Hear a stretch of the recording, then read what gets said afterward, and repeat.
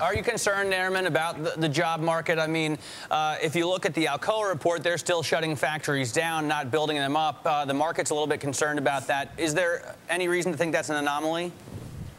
Well, yeah, we're going to see some bad news. We're not completely done with this. But the good news is we think, and a lot of other analysts think, that over the next few months, we'll start to see steady gains in those monthly job numbers so that by the end of the year, we'll probably be in the 120, 150 jobs created a month kind of range. So it will gradually improve. It's a very slow process, but it is improving.